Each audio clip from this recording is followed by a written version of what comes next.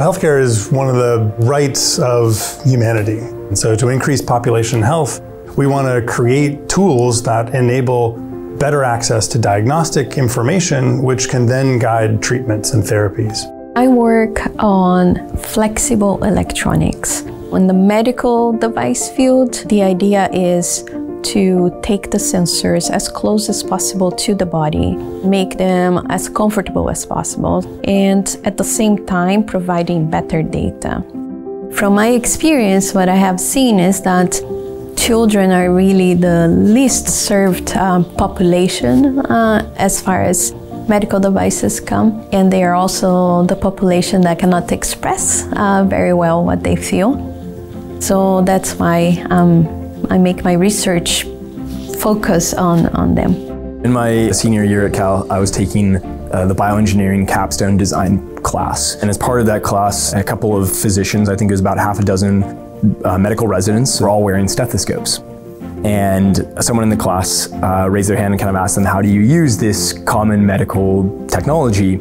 And every single one of those physicians kind of unequivocally said, we don't really know how to use it very effectively. And so that was very much a kind of a spark moment for me to build technologies to help us better understand how our hearts are functioning. So we capture heart sound information from a stethoscope basically, and then ECG information as well, and then feed that into machine learning models to help us provide insights to clinicians and to patients. It's the engineers understanding the real-life problems and really coming up with solutions that humans want to have. Berkeley is a place where people are down to earth, they want to solve problems, and they have the public interest in mind. That creates an environment where we can bridge gaps in knowledge, where we can easily communicate across fields. We're able to interact on a very individual level to solve problems. The most exciting part of Berkeley is the collaborative culture.